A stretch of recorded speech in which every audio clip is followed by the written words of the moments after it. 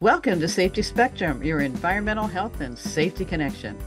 This program is a presentation of the Michigan Safety Conference. For almost a century, the annual conference has provided credible educational opportunities and valuable support to the safety and health practitioner by offering 120 instructional programs along with exhibits highlighting the latest in safety equipment, instrumentation, and demonstrations. To learn more about the conference, please find us at safetyconference.org. Welcome to Safety Spectrum. I'm your host, Sheila Ide. This program is sponsored by the Michigan Safety Conference, and our topic today is safety and compliance issues in retail cannabis. In a follow-up to our last podcast, I'm interviewing two representatives from Skymint Brands, which produces and sells cannabis in the retail market. In this relatively new industry, what are some of the issues of essential concern to the AHS professional? Jennifer Brown joined Skymint in 2018 as Director of Security. In her role at Skymint, Jennifer leverages her expertise in safety and security to create the best environment for the employees, facilities, and products, addressing issues for two growing and processing plants and 20-plus retail stores in Michigan. Prior to Skymint, Jennifer spent over 20 years implementing safety and security solutions in a variety of industries. She was also a lieutenant with the Michigan State University Police for over 16 years, working with Homeland Security, the FBI, Michigan State Police, as well as other law enforcement agencies. She holds a BA and Master's in Criminal Justice and is a certified professional emergency manager in the state of Michigan. Our second speaker, Kylie Hayden, Skymint's EHS coordinator, has worked in environmental health and safety for over 15 years, primarily in the healthcare setting and regulatory compliance at Bronson Healthcare Group, overseeing compliance for 3 hospitals and 100-plus offsite locations, including environmental compliance, equipment safety, and safe patient handling, where she implemented a program reducing injuries related to patient care by 33%. Kylie became the EHS coordinator for Skymint Brands in 2022, responsible for ensuring organizational compliance with regulations while maintaining the safest possible working environment for employees and the surrounding community. She oversees all aspects of compliance with OSHA, MIOSHA, CRA, and MDARD standards, as well as programs such as respiratory protection, hazard communication, pit safety, PPE, employee reporting, and emergency preparedness and response. Kylie holds a BS Environmental and Resource Analysis from Western Michigan University. Thank you for joining me today, Jennifer and Kylie. Good morning, Sheila. Good morning. Thanks for having us. We're going to start off with Jennifer, and can you tell me a little bit about your job duties, responsibilities at Skymint? Absolutely. So when I first started, I was simply in charge of security, and that has expanded over the years to oversee both safety and security across all of our locations. Skymint is a statewide company, so we have presence here in Michigan. At our peak, we had 4 production facilities in the state of Michigan. That did include an outdoor farm. One of our production facilities currently has an extraction capability. And then we have over 20 retail locations in the state of Michigan. We also have one corporate location, and that is based in Ann Arbor. So it's very complex having locations throughout the state of Michigan. So what makes safety unique in the cannabis industry? So there's a couple things that make it unique. So first and foremost, it's a relatively new industry. So you think about regulated industries across the United States, things like utilities, the energy space, banking, pharmaceutical, railroads, petroleum. Those have been around for decades. And with cannabis here in Michigan, it was in 2018 that the state of Michigan gave their first license for retail sales. And so we are definitely a new industry here in the state of Michigan. So that makes it unique. It makes it unique also because regulators here in the state of Michigan are still learning. And as they learn what things to do better and safer, the regulations change. So the regulations here in Michigan have been a moving target. And as a licensee, that makes it difficult to make sure that we are maintaining a safe facility that is in compliance with all those regulations.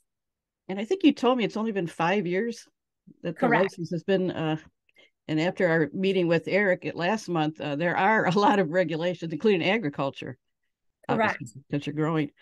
So what regulatory bodies oversee the cannabis industry? Yeah, that's a good question. So here in the state of Michigan, we have quite a few different regulatory bodies. Primarily, we start with the Cannabis Regulatory Agency, often referred to as the CRA. And they oversee the licensees mainly from a compliance and a security perspective. And then on the safety side, we have MDARD, which is the Michigan Department of Agriculture and Rural Development. We also have EGLE, which is the Department of Environment, Great Lakes, and Energy. We also have BFS, which is Bureau of Fire Services. That's here in the state of Michigan. And then we also have MIOSHA. And then, of course, we also have local inspectors, both on the building side of things, as well as fire. So we have many different regulatory bodies that come in and do inspections. I, again, come from a background of safety and security and was used to inspections. But when I came into this particular space, I was shocked at the number of inspections that we have. So on a weekly basis, we have at least a couple of inspections across all of our facilities here in the state of Michigan. Some of those are scheduled inspections, but we also are used to having unannounced inspections as well. For example, this last week, we had 2 unannounced inspections in one day. Oh, at the same facility? Different facilities. I mean, not to make light of it, but I think there's a certain amount of curiosity involved in this new industry, and people Absolutely want to see what it, check it out. So do the growing facilities get more inspections than the retail establishments, or have you ever looked at it that way? They are pretty equal in the number of inspections. MDARD and EGLE tend to focus more on the production and processing facilities, whereas the retail locations are primarily inspected by the CRA, BFS, and local inspectors. For your licensing part of it. Correct. So, yeah, of course, you're using pesticides and different chemicals, obviously, in the growing facilities and the greenhouses. So that carries its own set of regulations. Absolutely. So how is training accomplished with a large cannabis company, which you obviously are? Yes. So when we first started, I think I was probably the 5th or 6th employee hired by Skymint. It was very easy to train our employees because we were in one location. We could do on-site, face-to-face training, which for me is always a preference. I prefer to do the in-person training because you can read facial expressions, you can help clarify when people ask questions. And so that is my first choice of doing training. However, as we expanded at our peak, Skymint had almost 1,000 employees, which made it very difficult to do in-person training. So the company launched a learning management system where we do a vast majority of our training today. Kylie actually is the one that's responsible for the LMS system, and we're able to upload all of our training requirements so that employees can take that training online. Some of the trainings do have tests that are required. They can complete that online as well. And the nice thing about the LMS system is if it is, for example, an OSHA required training, the company that we contract with ensures that the training they provide to us is up to date with OSHA standards. The other nice thing about the LMS system is it does allow us to create our own site-specific training, and we can upload that into the system as well. We also have many, many policies and procedures, again, to ensure our employees are acting both safely and in a secure manner. And so we do a lot of times upload our policies and procedures and require our employees to read and acknowledge those on an annual basis to make sure that they are aware of those policies and procedures and any changes that may have occurred within that past year. Well, a couple of questions related to the training. Do you have like a separate program for management than you do for the rank and file?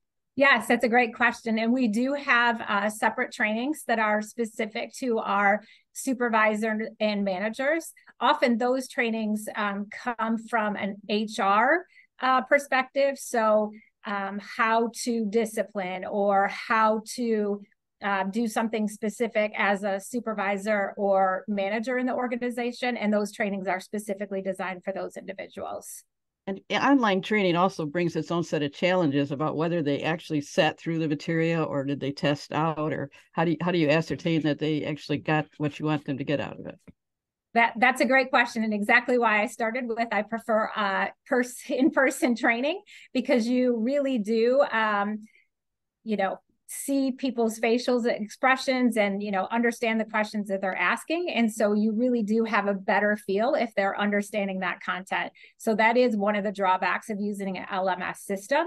One way to understand if somebody is not only acknowledged the training, but understood it, is to ask questions in person. So we ask that our managers and our supervisors within all of our locations quiz our employees and ask questions to make sure that they have understood the training and understand our policies and procedures, again, to ensure that we have a safe environment. Do you feel like you have a good team morale? And does everybody kind of work as a team? Everybody look out for each other? Is that something you emphasize as well? I'm smiling because, again, I've been in, many industries over the last 25 years, and I have never worked for a company where people are so excited about working every day.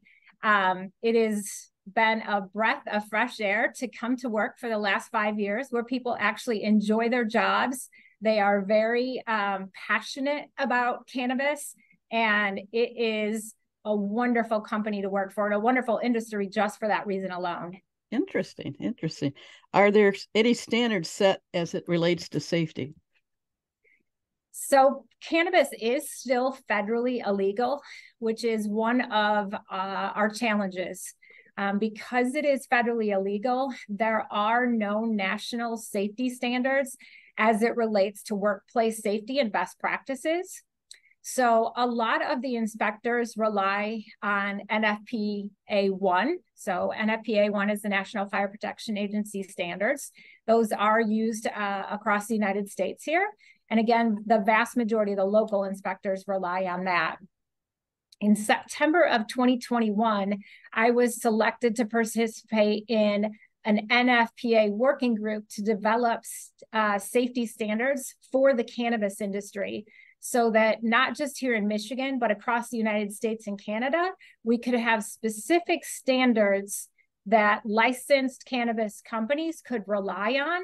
And again, having one set of standards that we could all look to instead of piecemealing it together was very exciting. And so I joined that working group in 2021. And I would guess I was a little naive at the time. I expected that working group to take a year or so to develop the standards and roll them out. I have quickly learned that NFPA develops their standards over a 5 or 6 year period. And so it will still be some time before we see those national standards come out. And of course, you also have public input on those kind of standards, don't you? Yes. So there has to be a comment period and all that. Yeah, working for Myosha, I know exactly what you're going through. Yes, this was my first experience working closely with NFPA. So it was definitely a learning curve and definitely surprising that it was such a time-consuming process. And don't even ask me how long it took confined spaces standard to be a part of I can imagine it was time-consuming. Over 20 years, I'm sure it was, absolutely. So, okay, we're going to shift gears a little bit. We're going to go to the EHS coordinator, Kylie. This is a really interesting question when you answered this for me when we talked about this before, but what are the greatest challenges in managing safety and security in this industry? So for me, the greatest challenges from a safety perspective are related to the newness of the industry. In more established industries, you have metrics, benchmarks, and time-tested best practices that help guide decision-making. Right now in cannabis, we're kind of putting those things into place as we go. And related to this, historically, legal restrictions have limited scientific research into the cannabis industry. So we're establishing practices and programs with limited data available.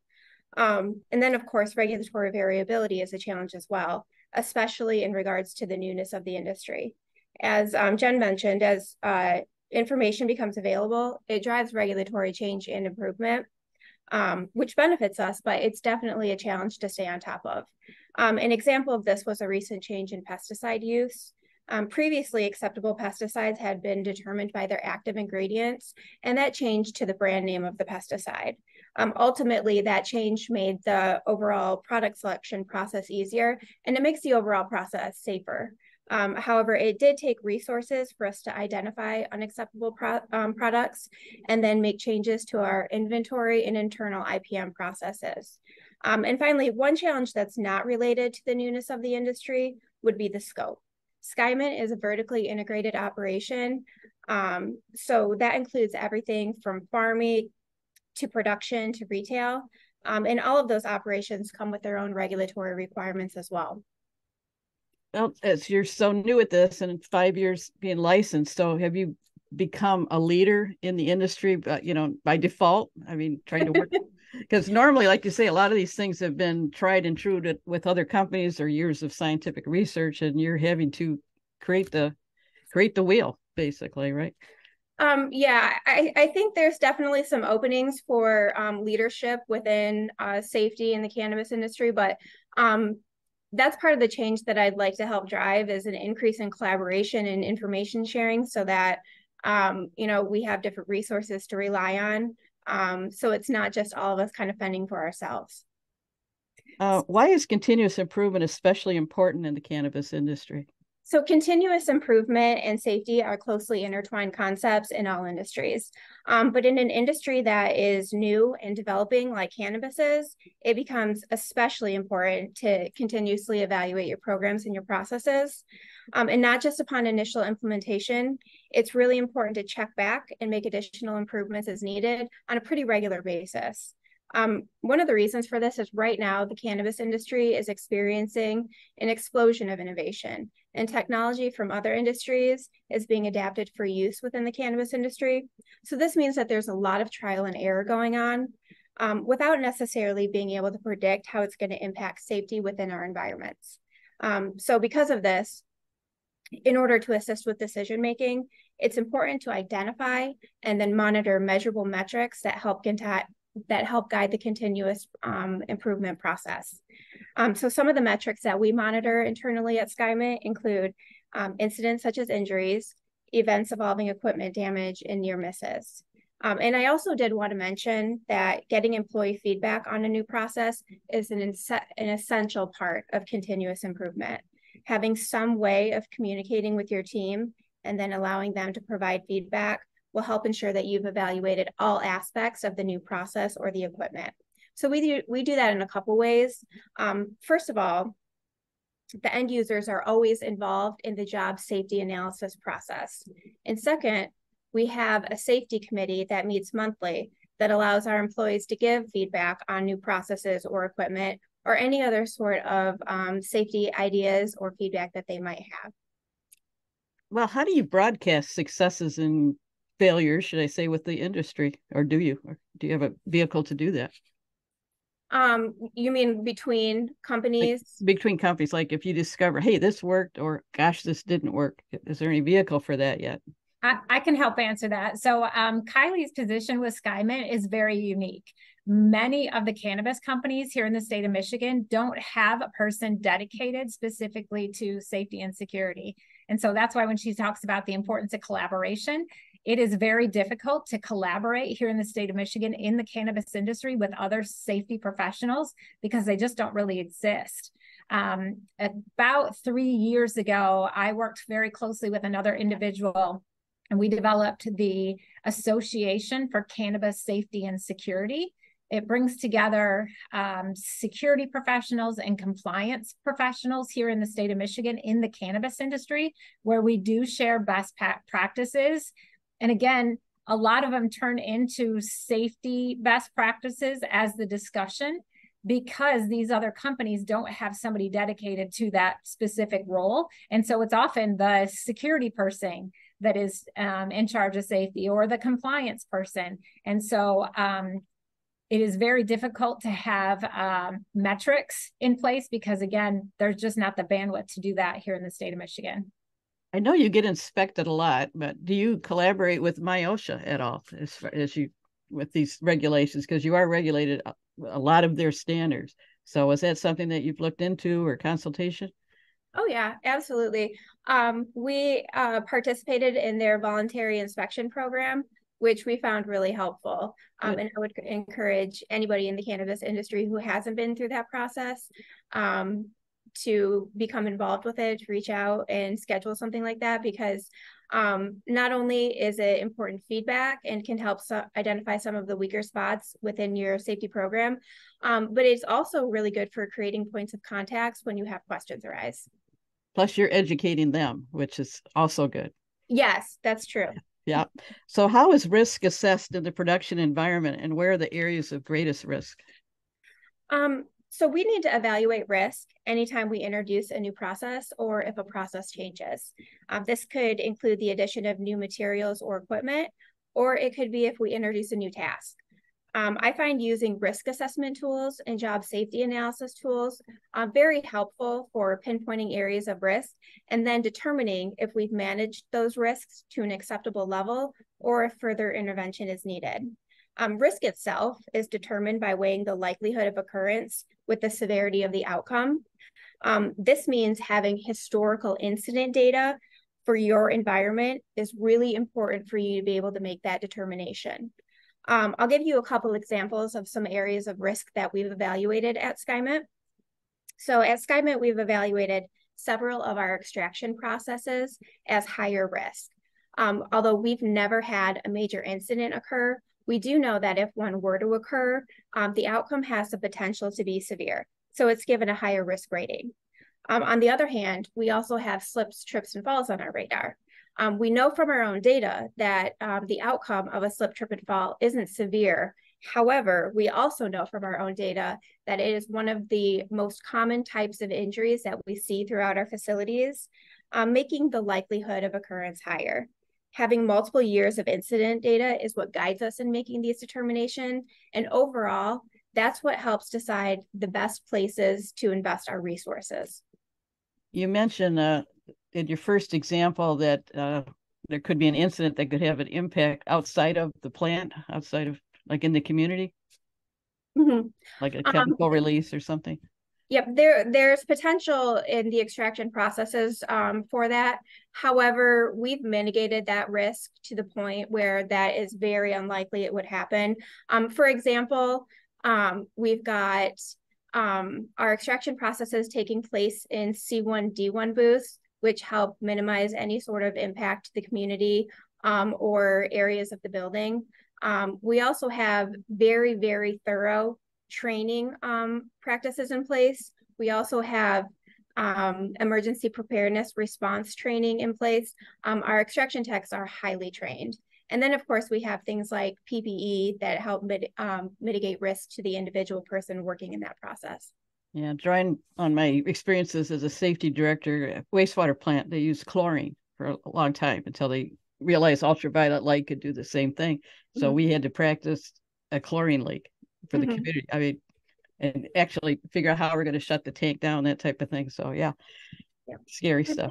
We've never had a major spill incident, but we do tabletop drills to practice what we would do in the event of an actual spill or leak or something like that. Excellent. So what resources are available for cannabis businesses to stay updated on the safety regs? So like we were discussing earlier, one of the best resources out there are the partnerships that you can create with regulatory agencies. For example, what we were talking about with the MIOSHA voluntary inspection program, participating in things like this help make connections.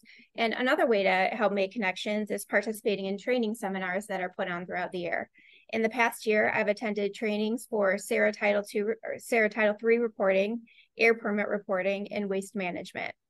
Even if you've taken similar trainings in the past, attending these sessions help you stay on top of both regulatory changes and regulatory calendars. And then finally, many of the agencies that we partner with, including CRA and MDARD, offer educational sessions through webinars. A lot of these webinars tend to specifically focus on recent changes, so they're extremely valuable for keeping up to date. So if you're looking for ways to get involved with these types of resources, most of the resources can be found on agency websites, including recordings of previous trainings. You can also subscribe to email updates and newsletters, which will help you stay informed of upcoming trainings and opportunities. Constantly researching, staying on top. Oh, yeah. Why do you believe this topic is important now? At one point when we were talking, one of you said that you look at the industry as like a farm to table industry. So you're controlling it from beginning to end. Yeah, here at Skymint, we are vertically integrated, as Kylie had mentioned earlier. And what that really means is it is farm to table. So we grow our own cannabis. We also turn that cannabis into edibles. We produce flower, and then it goes right into our retail locations. So it is an interesting industry because we are vertically integrated. And it's important in our industry, again, because it's so new. You know, we're not sure of regulations. We're not sure of changes. And so we always want to go above and beyond. And that has been our goal here at Skymint. If a standard is set, we're going to go above that standard, just again, to ensure the safety of our employees and facilities. Are you the largest, is Skymint the largest manufacturer and retail operation? We are not the largest in the Michigan area, nor the United States. There are several companies that are larger than ours at this point. But you do sound like you're a leader. The job has been thrust upon you. Absolutely. We have tried, again, to really set our expectations high and exceed any standards in the industry. And again, hopefully other companies have followed in our footsteps. When I first started, cannabis was often viewed as, top secret information. Again, coming from law enforcement, I came up in an industry where information sharing was very easy. I could call somebody from another state, give them information about who I was, and they would instantly share information. So I just sort of expected that in the cannabis industry. When I started 5 years ago, California, Colorado, there were some pretty well-established states that had cannabis legal for over 10 years. So I thought, oh gosh, this will be easy. I'll just fly out to Colorado, look at their facilities, look at all their standards, and then implement those here in Michigan. Well, I had a little quick lesson and learned very quickly that people in this industry, when it first started, were very protective about the information sharing. I think they thought, some top secret cannabis strain information would be released. And what I have found is over the last 4 or 5 years, cannabis folks here in Michigan are much better about sharing information, and they realize the benefits of learning best practices from each other. And again, the bottom line is the safety of employees. It doesn't matter how we get there. Yeah, and I think Kylie, you wanted to say something about collaboration too. Yeah, so that is one of the reasons that having this discussing this topic is so important to me, because even though there have been improvements over the past 5 years, I do believe that there's still a lot of room for information in cannabis safety right now.